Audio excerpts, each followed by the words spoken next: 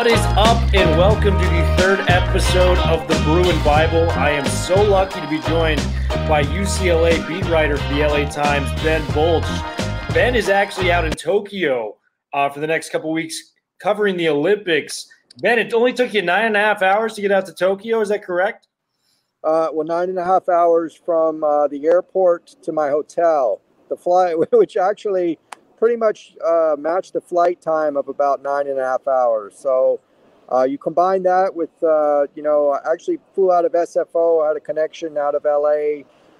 From the time I left my door in LA to getting to the hotel, I'm sure it was over 24 hours. So still catching up on sleep, but don't want to sound like I'm complaining. I'm thrilled to be here.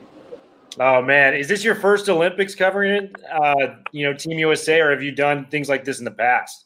No, my very first, and I'm in my 21st year at the Los Angeles Times, so something I've been waiting for a long time, to be honest, and just happy to be here, as they say, and do whatever I can to help our coverage.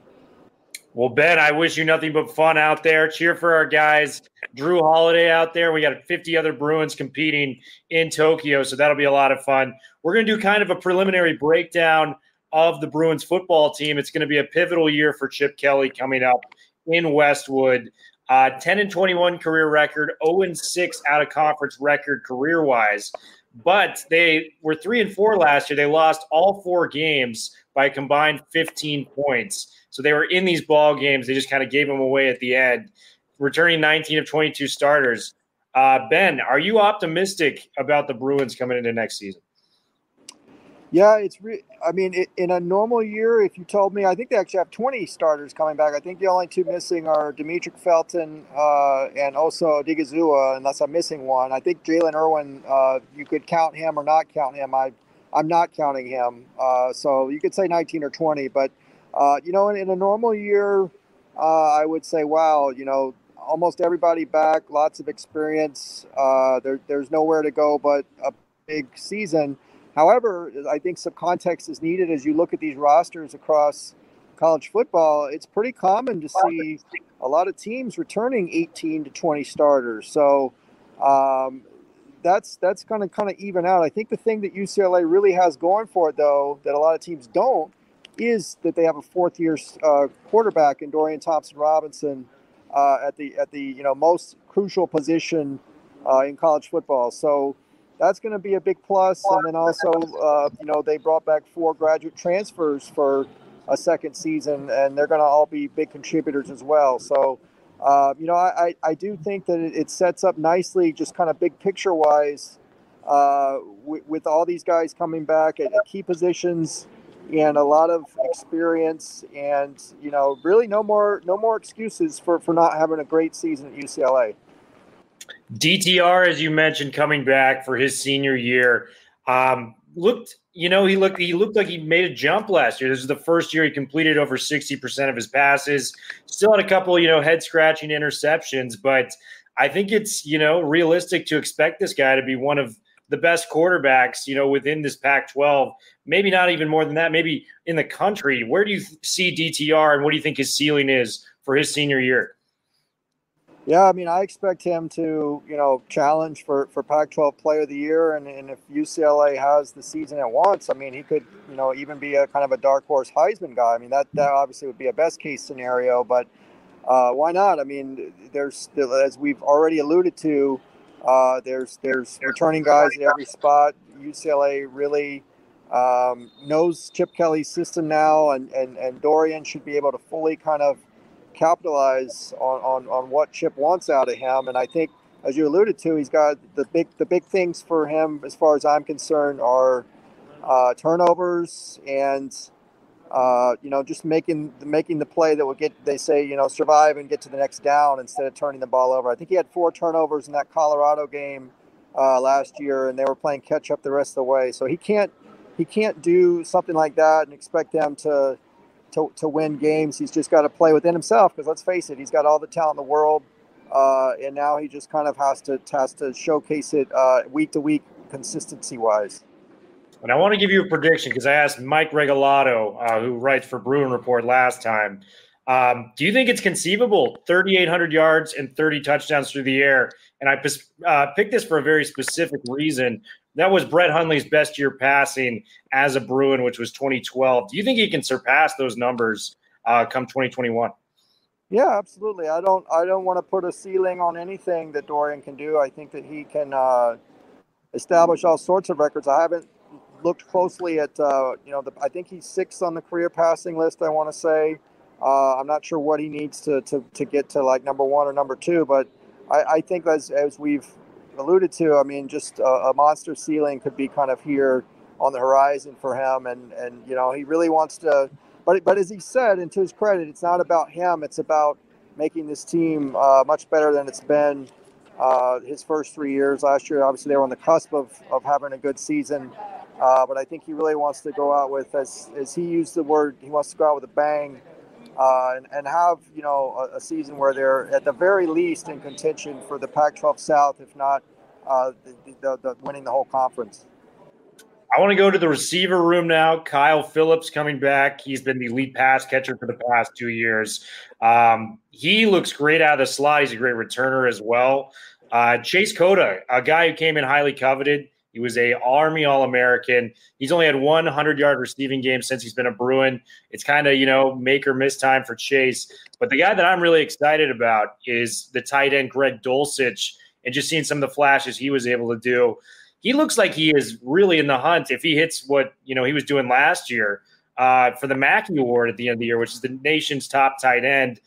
The game he played against USC can only be a confidence builder.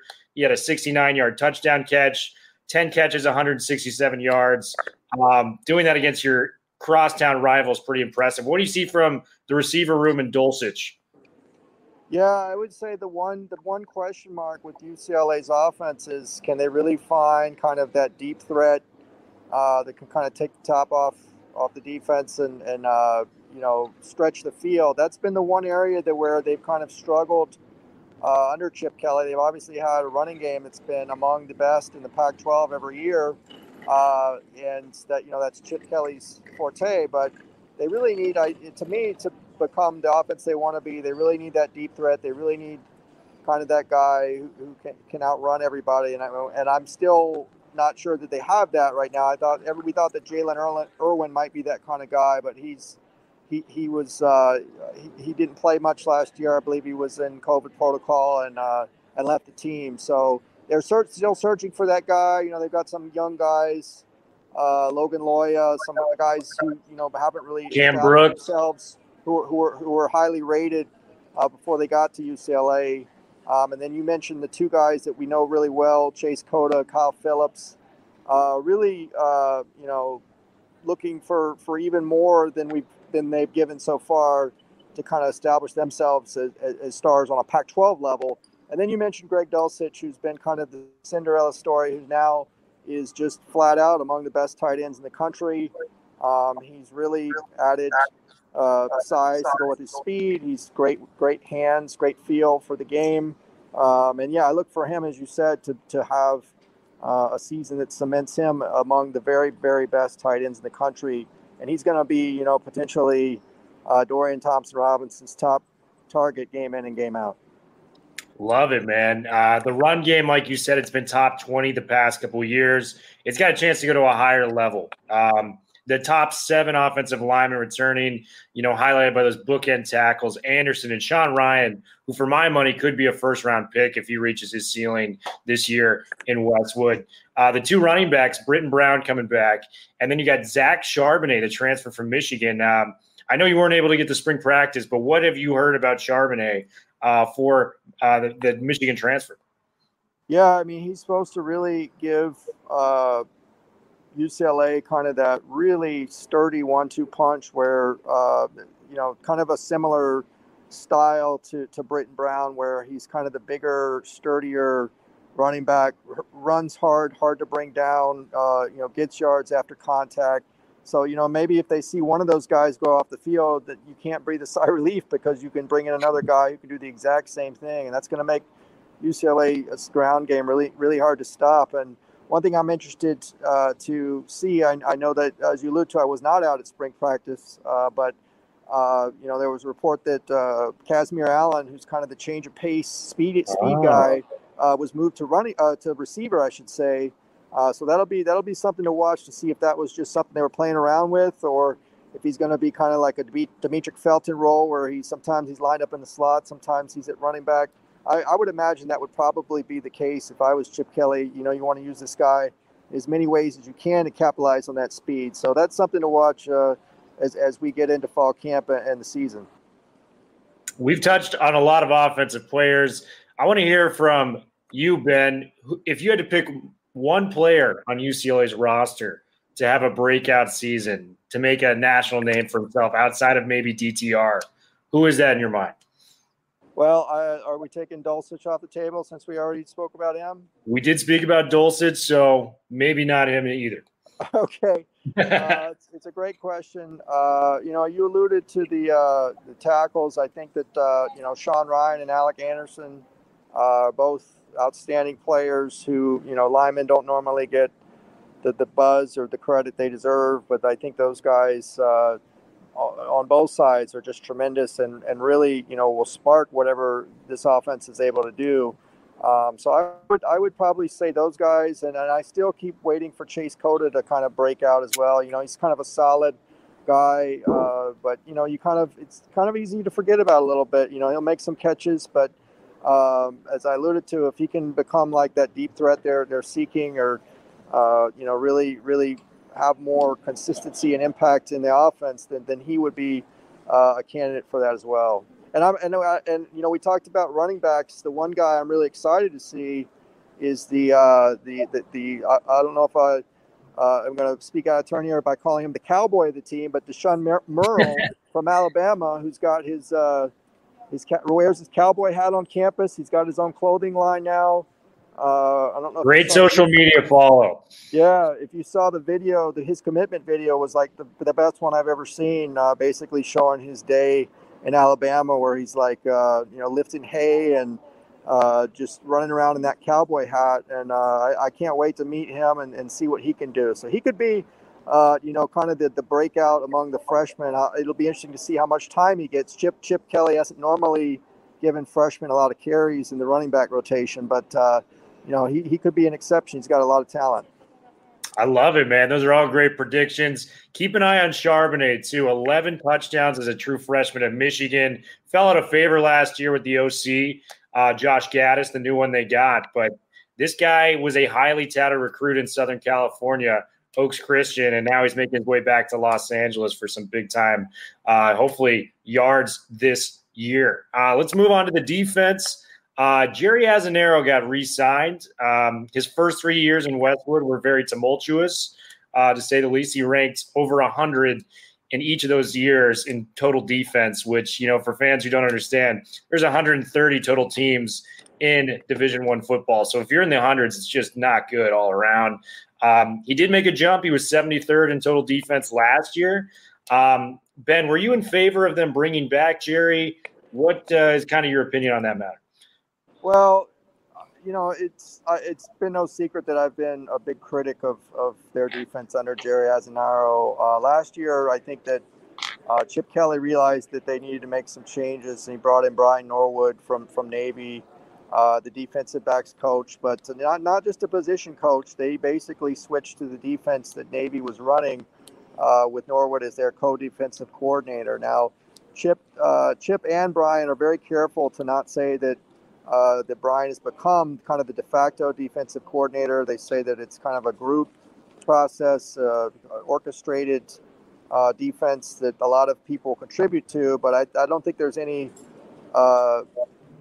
getting over the fact that Brian Norwood has a tremendous influence on what's happening with this defense. And in many ways, you could say that his imprint's all over it. And he is kind of the mastermind, at least to a large degree, of what they are doing defensively. So, it'll be interesting to see. I know Jerry Azzinaro is kind of getting into that range of being close to retirement. And, even if they do have a good season and turn it around, I'm interested to know how many more years he plans on coaching, because I know that Brian Norwood has aspirations to not only be a coordinator, but a Division I head coach. So it'll be interesting to me to see if he kind of takes over that position on the way to becoming a head coach. So they lose Osa Odigizua, but they have a lot of starters returning from there as well. Kind of give me your thoughts on the defense. The secondary still had their struggles last year, but this is a team that led the Pac-12 in sacks last year. They led the Pac-12 in opposing yards per carry, going against the running game. There were improvements.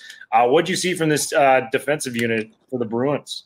Yeah, I would say through the first 5 games of last year, it was a pretty unquestioned successful turnaround, as we talked about with Brian Norwood bringing the 4-2-5 and what they were able to do as far as kind of mixing and matching fronts and coverages and blitzes. And I think it did cause a lot of chaos. But then we saw in those last 2 games against USC and Stanford kind of a huge drop-off, particularly late in those games when UCLA basically, you felt like they had both games won and the defense just couldn't get the stops they needed, particularly in the secondary. I think that was a huge issue that needs to be addressed this year. So, the defense, I think, is definitely trending in the right direction. The 2 things I think that 2 biggest questions I have going to the season defensively is, who's going to generate the pass rush to kind of make up for the loss of Osa Odigizua, and also, can the secondary really buckle down and make the stops that it needs to stop quarterbacks from routinely just shredding this defense? So that'll be interesting to see. And also, I should also mention the middle of the field has been a huge problem. Middle linebacker and the secondary kind of contribute to lots of open areas that opposing teams have been able to really exploit. So they really need to shore up that area as well. Yeah, like you said, they need to generate the pass rush they had last year. They're going to get a lot of help with that. Caleb Johnson coming back, led the team in sacks, 5.5, 8.5 tackles for a loss. This guy was all over the field last year. Is it crazy to expect maybe a little bit more? Because he had 5.5 in 7 games. I mean, can we be thinking like 9 or 10 from Caleb Johnson this coming year? As you mentioned that, one of the guys who really could become a breakout on a national stage, he needs to be in that discussion as well, because he was really tremendous last year, in a shortened season and given the full schedule and a lot more games. And now that he's got the comfort level of being back for a second year with this defense, he really could make a huge leap and become, an all Pac-12, at the very least, caliber player. So I think you're right on there. I'll be interested to see, who kind of takes over that Osa spot. I know they've got some veteran guys, Tyler Manoa, Otito Agbonia on the line. Really need to see them step up. And I want to see Martin Andrus, if he can come back from that just terrible knee injury he suffered before the Oregon State game in warm-ups 2 years ago. We have really not seen him back since. I was, hoping he could come back at the end of last year, just wasn't ready. Being a 300-pound guy with a torn anterior cruciate ligament, it takes a little bit longer to come back from. So hopefully he can come back and make a big impact, and that would be a huge boost. The wild card I have coming from the pass rush situation is Agude, the community college transfer that they have. I mean, when you're getting more tackles for a loss than games played, he had 8.5 as well tackles for a loss, 2.5 sacks from his first year from the community college route. I mean, that is just damn impressive. And doing that in 1 year, he gets another full off season this year with UCLA, similar defense, all the 9. And I really think he could be the guy that could step up for Osa in terms of at least pressuring the quarterback, getting to those plays. I also want to talk about the secondary. A lot of familiar faces back there, Blaylock, Quentin Lake, Quantrez Knight. What do you think about those 3 guys coming back? And do you think they can really kind of become a better unit and arguably probably their final year in Westwood? Yeah, it's going to be really kind of crucial to what they want to do. I mean, I think Quentin Lake individually had some really good moments last year. We saw him break up a pass at the end of the Arizona State game that basically saved that game for UCLA. They would have lost that game. Jaden Daniels made a pass. It looked like maybe it was going to go for a game-winning play, but Quentin Lake was there. Quantrez Knight brings the juice, as they like to say. He's kind of a guy with infectious energy and enthusiasm. And a playmaker. We see him with some blitzing and some just big hits. He's a guy that the rest of the defense feeds off of. But as you said, I mean, they just need more kind of cohesiveness and consistency. Blaylock needs to be, more consistent in his coverage. We need to see more out of Obi Ebo, who at times, had some breakdowns last year. So those are some of the guys who really need to kind of come together. They made some good individual plays, but it's the consistency factor and, making plays late in games like that Quentin Lake one I alluded to. Yeah, Quinn Lake. Another play, too, was that SC interception he had. I was talking about this with Mike last week. First interception of the game. He's guarding Amon-Ra St. Brown, who's, a very coveted NFL player, he's a fourth-round pick. Read it perfectly, turned around midair, high-pointed the football, brought it in on Slovis, who's an NFL quarterback of his own. And you just see those flashes, and you go, this guy could make, maybe he's not a day-one draft prospect, but if he reaches his ceiling – his dad played in the league, former UCLA Bruin as well. This guy has the talent. He's only played over 5 games once in his career. If Quentin Lake can be on the field for the Bruins this year, I think this secondary can really improve themselves. Another point I want to make, Ben, is Quantrez Knight. He's kind of the blitzing safety, as you mentioned. For those who follow the NFL, UCLA uses him kind of similar to how the Seahawks use Jamal Adams. He's blitzing all the time, coming up for the run, great anticipatory skills. The guy can do it all. Blaylock as well, as you were, talking about. This guy has made some plays. He had 2 picks last year. He even had a pick against SC. But just the inconsistencies, you'll get burned on one play, and it kind of, breaks his stride a little bit. I think we touched the defense. It's looking great. I want to talk about some of the other Pac-12 teams. I know you're in Tokyo, Ben. I'll get you out of here in no less than 10 minutes. The main competition of Pac-12 South, USC, Arizona State, Utah. Keaton Slovis for SC, Jaden Daniels for Arizona State, Kyle Whittingham for Utah always has great rosters out there. Who are you most worried about and why when it comes to UCLA? Maybe, running the table and potentially being the Pac-12 South champions if everything goes right. Yeah, I think we'll have a good early indication of this team potential because they play LSU in Game 2 at the Rose Bowl. I'm a little bit curious as to what LSU is going to have this season. I mean, obviously they're 18 months removed from the national title, but last year was really kind of a lost season where I think they went 5-5 was their final record, and that's, I'm sure that that did not please the fan base in Baton Rouge, but. I think should know by the end of that game whether UCLA is going to have kind of the huge bounce back season or not. I mean, they could lose the game and still have a really good season, but if they get blown out, I think that would sound some alarm bells. But as far as getting into the Pac-12, the couple of the key things that I think about, UCLA has not won at the Coliseum since 2013, which is a long time, and they really have had trouble winning in there. Even with Josh Rosen wasn't able to do it, and so that's going to be a big hurdle to get over. They have to play at Utah, which is going to be hard. I think they have Arizona State coming to the Rose Bowl, but Jaden Daniels, I believe. Is now 0-2 in the head-to-head against DTR, so he's going to be very eager to win that game.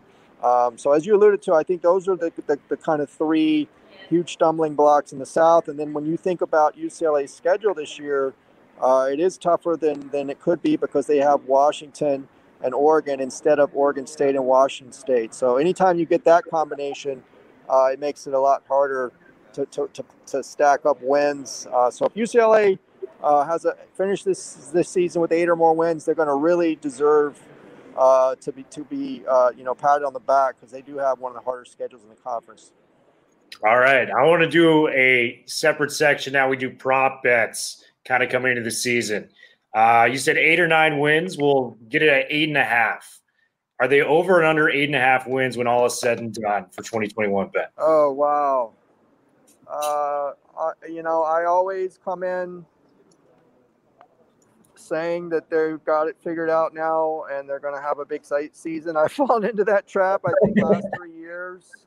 And so, maybe if I go the other way, they actually will this year. But I just think until I see it, I have to see it to believe it. So I'm going to go with the under on that. Even though I think this could be a 9 or 10 win team, I just have to see it to believe it, to be honest with you, after 3 years of 10 and 21. But so I'm going to go under on that. And I already asked you about DTR's passing numbers, if he could eclipse Brett Hundley, so we won't go there. But I will go rushing. Does he get over 700 yards on the ground and 11 touchdowns? Because that also matches Brett Hundley's best year running the ball. He was a phenomenal dual-threat quarterback for UCLA in the early 2010s. Does he get over 700 yards and 11 touchdowns?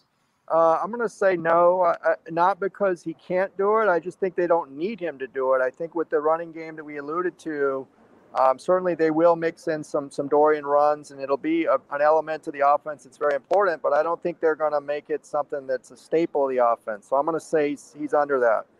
Under that one. We'll move to the running back room. Britton Brown coming back, very talented running back. He was averaging over 6 yards a carry last year, coming back for his final campaign. And Charbonnet, the transfer. I'm going to combine their rushing yards. We're going to go over under 1,900 yards, and we'll say 22 touchdowns between the two of them. Yeah, that's a pretty lofty number there. I keep saying they're capable of, but I just think that's a lot. That's a huge number. So I'm going to go with the under, but I think that I will predict that at least one of those guys will top 1,000 yards. And I expect them both to have very good seasons. I just think that's a huge, huge number to reach. So I'm going to go with the under.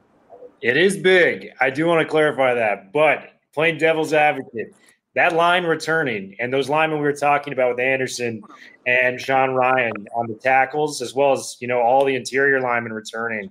I mean, there's going to be some big holes coming there for the running game. So we're going to go under on the 1,900, 22 touchdowns.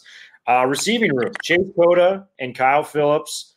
Cota, as we mentioned earlier, hasn't really met expectations just yet, but he does have another year to play. Let's go 1,400 yards between the two of them and 16 touchdowns. Over under. If you had thrown Dulcich in there, I would say over, but between those two, I'm going to go under. Okay, under. Kyle Phillips, man, he's pretty good. I like him a lot, but I just think that this offense is going to be very run heavy, and I think that they have too many receivers and they like to spread it out, especially amongst the tight ends. So I think that those guys are not going to be able to pile up huge numbers. All right, here's the Dulcich one I have for you, because he averaged 20 yards a catch last year and he got 500-plus receiving yards in 7 games. Does he get 50 catches? Does he get 1,000 yards? Does he have double-digit touchdowns, Ben? I'm going to go on the optimistic side here and say he does. I think that he's going to have a season that's going to make him one of the all-time greats at UCLA. I think that's my one prediction that I'm going to go out. And not really even on a limb, because we all know he can do it. But I just feel really confident in this guy's ability, his mindset. I mean, I just like everything about Greg Dulcich. So I'm gonna say yes on that one. And I mention this every time because you just have to throw it in. This guy was a walk-on. Anyone could have had this guy in the Pac-12. Stays at UCLA, tears it up. And I've mentioned this before too. I'm a big 49ers fan. He reminds me of another 85. He reminds me of George Kittle out there because he does a little bit of everything. He's a great blocker, great route runner, doesn't avoid contact, stays in bounds. I mean, that 60-something yard touchdown he had against SC, that's one of the best plays you'll see from a tight end around the country right there. So we're going over with Dulcich. I love it. We're going to move to the defensive side of the ball. We were talking about Caleb Johnson earlier. 8.5 sacks. He had 5.5 last year in 7 games. Does Caleb Johnson get 8.5 sacks for the Bruins? Yes, I think that he could be a 10-sack guy. He really could be one of these national guys. I like his aggressiveness, his instinctiveness, just his attacking mentality is really, really impressive. He used to be a bouncer at a bar, so he knows how to deal with people he's got to move out of the way. So I'm gonna go with the over. Man, I love it. I didn't even know about the bouncer part. That's incredible. And then let's move to the secondary. Quentin Lake, He's kind of the guy I'm anticipating to lead that secondary. Quantrez Knight might be the vocal leader. Quinn Lake, I feel like, has the most talent out there. Does he get over under 3 interceptions if he is healthy this year? Oh, over, way over. I think he could be like a 6 or a 7. Oh, 6 or a 7 interception guy. I think he's going to have a huge season. I mean, he's got the lineage. He's got the talent. So I think that he's poised for a huge season. man, kind of could have a Raheem Moore 2009 year where he went double digits at 10, I believe, 9 or 10. Unbelievable stuff from Raheem Moore. Well, Ben, that's all I got for you, man. I wish you nothing but fun out in Tokyo. I can't tell you how jealous I am that you're going to the Olympics. One of on my bucket list for sure. Ben, have an awesome time out there, man, and let's talk again soon. All right, thanks so much for having me on.